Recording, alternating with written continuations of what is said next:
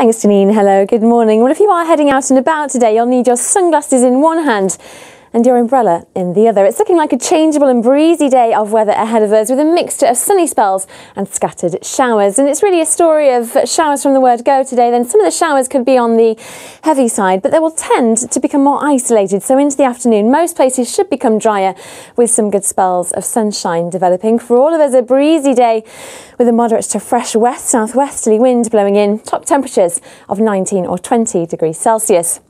The Channel Islands also seeing a mixture of sunny spells and isolated heavy showers.